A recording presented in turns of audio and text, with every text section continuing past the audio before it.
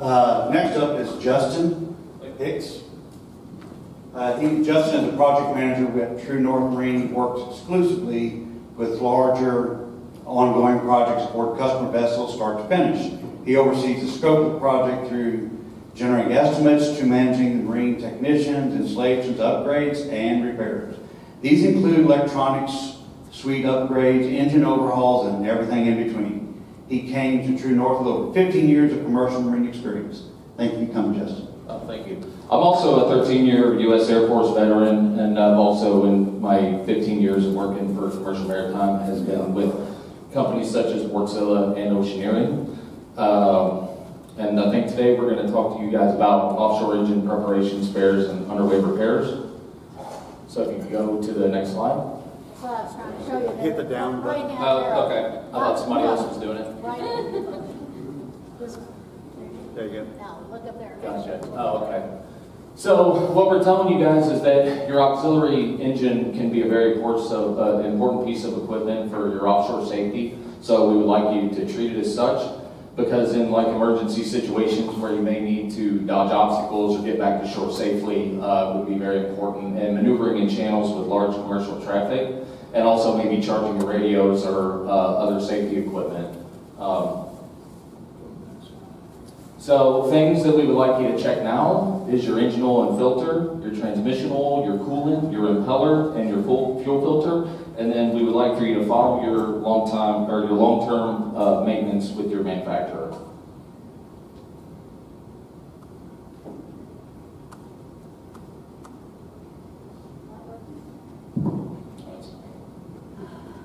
That's okay. Sometimes it. That's okay. Okay, so what? Up there. That's not the slide one. No, it's not. Let's restart here. Sorry about that.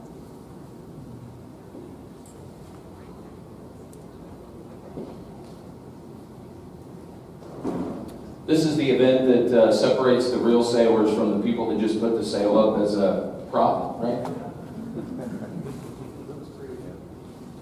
While she takes it.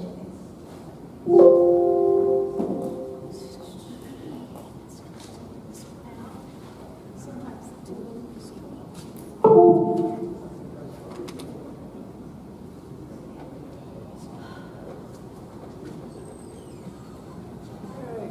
We're back. We'll just do the right slide.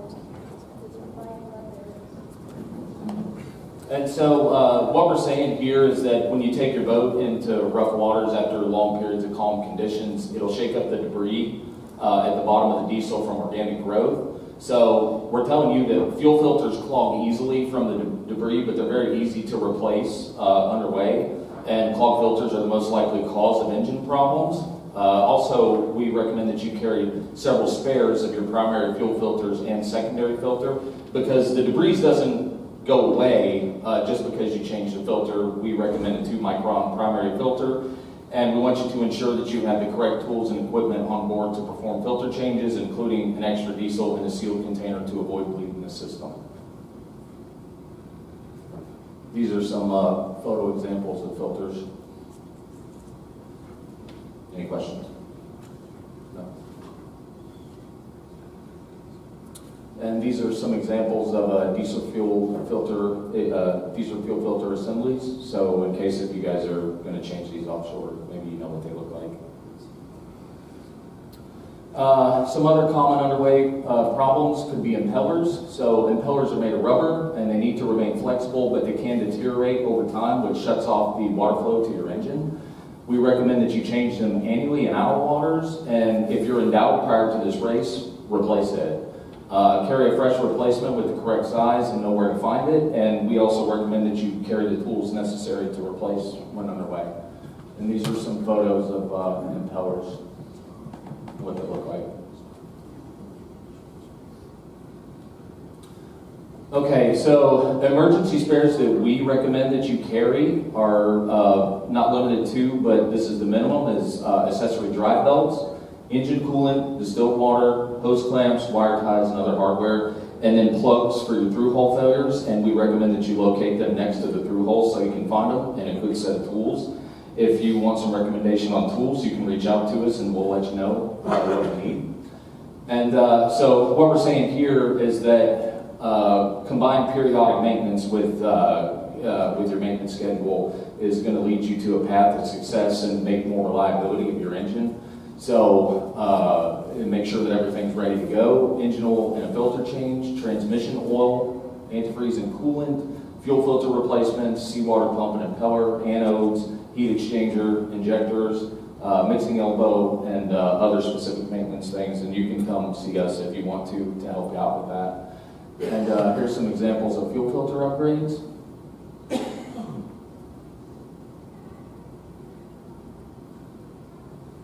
Shameless plug, come see True North for any of these things, and we can help you out with it. There's our contact information, and Allie and I are in the back if you have any questions. That's it. Thank you.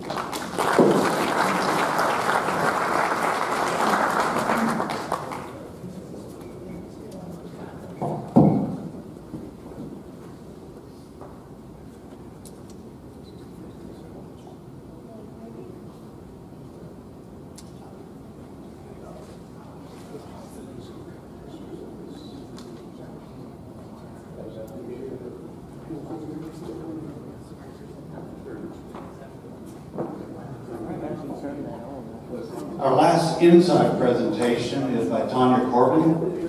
She's French-Canadian who learned racing in Australia 20 years ago. It's an interesting journey. But she's been in Houston for the last 15 years. Her first Harvest Moon was last year with her daughter, who's in Sea Scouts. She's been a rigger with West Marine for the last 2.5 years and been certified by New England Rope. And this year was put in charge of the rigging operation at West Marine Kima. Thank you, Tom.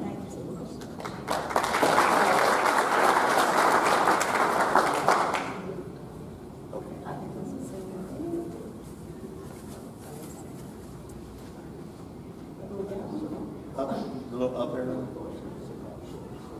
Yeah.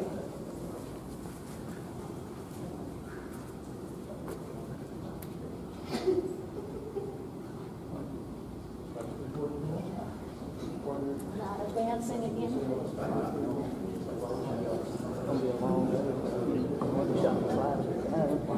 Yeah.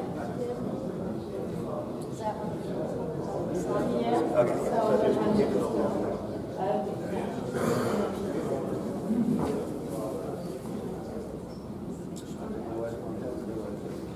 There we go. This is the introduction, so I'm not going to read it again. Nice to meet you. Most of the people here I've seen at the rig shop at West Marine, so thank you for being here. Thank you for inviting us also.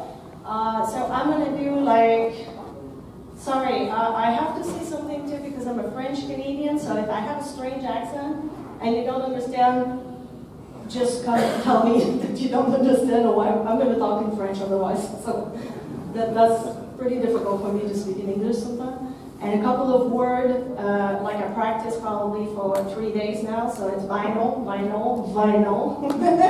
They were making a lot of fun with me.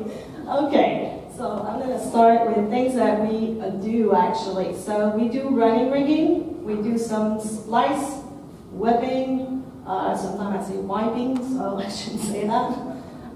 Inspection and installation. We do lifeline, I do machine switch, inspection and installation also. We start to go on the boat again. And anchor in dock lines, splice to chain, customized dock line, inspection and installation also.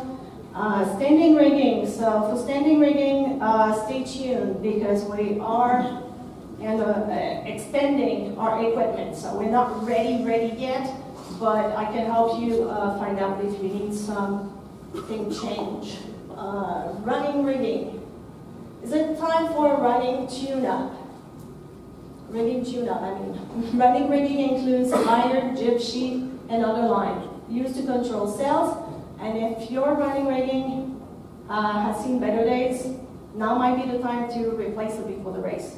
Our selection runs from polyesters, they said, XLS3, etc. It's basically the affordable, durable, multi-purposes for your sheets and hiders. We also have Dyneema Core Double Braid and Duro Braid, Morse V2. We do have a lot more selection. This one is for a lot of racers would use that. It's a low stretch and it's pretty light and doesn't retain much water, which we like that when we race. Landon Core Double Braid, VPC, MLX, fiber. This is also used for economical upgrade from stretchier polyester line for club racers. And these lines include many customized blend of fiber so that they are tailored for specific properties like low stretch, reduce weight. Blended in polyester single braid. We have Buzz, Salsa, Regatta Light. So those are also shoes that we use to control. We do have a lot more selection, but just come to the store and stop at the rate shop and we'll be able to guide you through it. Running rigging inspection. Okay, inspect all of your line. That includes shackle, blocks, shivs, splices. So how to know when to replace it? Anything that looks old, stiff, or chafed, just replace it, don't take the risk. It's not the time during the race to do that. Lubricate your blocks in your shackles and service your winches before you leave. Performing your routine maintenance on your winches is pretty easy. Just go on our website, and we do have a lot of information on our website that you can get a lot of good videos, not just about winches. We have about dock line and all kinds of fun stuff. Climbing your mast with a bosom chair. Okay. Maybe most of you know that we do not rely on the shackle or splice to climb a mast because that can fail. Snap shackles are subject to stress, corrosion, and can fail under load and suddenly spring open. So instead of risking to use it, just tie it all in a little bit higher than the splice. Because the shackle will get to fatigue also. So always add a second line to secure yourself. It's better be safe than sorry. Before the race, I know it might be difficult for some people, but it should be. All members of the crew should practice climbing the mast. So don't wait for an emergency to try to figure it out. It's a recipe for disaster. Not everybody can climb it, I know. So, but it's good to try. Lifeline inspection tips. Here we go. Corrosive lifeline poses a hazard to you and your crew. So lifeline with this much rust on the outer jacket of the vinyl, not vinyl, because I can't thank you, Jim. And so the vinyl coated wire are men overboard accident waiting to happen.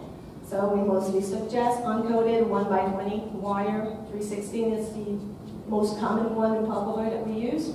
Often require of offshore racing boats. Although a little harder on the end, but it is easier to inspect for corrosion, so we can't see underneath that vinyl. So, high-tech rope lifeline made out of Dyneema, such as Samson, are a third option. Although it is light, and I have that question often, it's UV resistant, it's extremely strong, but it is not protected against chafe, as stainless steel will. And it doesn't last as long either. So also verify with your insurance company, because some insurance company will not cover the Dyneema lifeline, so be careful. Replacing your lifeline. If you determine that your lifelines need replacement and you want to use either traditional vinyl coated wire or uncoated, the easiest option is to drop your old lifeline to us at West Marine, and we will duplicate them. So I suggest you to do it as soon as possible, not just right before the race, because sometimes we do not have all the fitting also. We have to order them. Shortage of everything, I guess. And my son played with those, and he was like, Mom, you need to have some animation. It's going to be more fun. Standing rigging inspection tip. Okay, standing rigging support your boat's mast. If your standing rigging is old and corroded, consider replacing it. Standing rigging checklist. Use a flashlight inside the boat to check for the slightest sign of leaks at the chain plates. Are the chain plates properly aligned with the turnbuckles and stays and shrouds? Are there signs of leaking around chain plates? Any leak at all is dangerous for your rig. Are terminal fittings, wedge fitting, free from cracks, bends, or rust? We don't want that to happen. That's not going to be fun. Are turnbuckle properly clean, lubricated, so they turn freely? Are turnbuckle barrels secure with a thread with rings, cotter pin, or tight locked nuts? Is the standing rigging free from broken wire strands? Is the mast straight, not leaning either side or bound in the middle? If the mast is stepped on deck, is the step properly supported down below? Are any screws or rivet missing from sails, tracks, or other fittings? So do weld on mast and boom appears to be rusted? Are spreader ends secure to the shrouds? Are spreader's ends protected either with a rubber boots or tape? Are all cotter pin taped? Are masthead mount tight for radio antennas and wind indicators? So those are all things to check before the race. It's quite important. So here, some stuff to have as extra here that is pretty good to have is extra duct line. Even if you don't need extra duct line, maybe your neighbor needs extra duct line. And the fender, it is challenging down there. I think everybody, the one that's been there before, knows that you're going to put all the boats together and you're going to need a lot of fender. You're not going to want to have your neighbor rubbing on your boat. Big wire cutters. Okay, we don't expect anyone to have a mass failure, but if that happens in an emergency, you're going to need a big wire cutter because if you want something to release, that needs to be on your boat. So think about that, something that we don't always think of. It happened to me. My first race I did, it was in Australia, and the mast failed. So I know that. And I fell in love with sailing after that. Dyneema had a soft shackle nearby just in case, which I had to use it 3 times already, and I always have one on my ankle. So soft shackle, always good to have. Stay neat and organized. I think this is one of the most difficult things sometimes when we have a lot of sheets running around.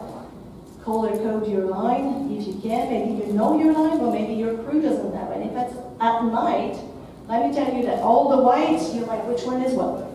I don't know. And if your crew doesn't know either, that's going to be fun also. Okay, so come and visit us. Thank you so much. And be safe anyway and have fun. And again, my name is Tanya Coben.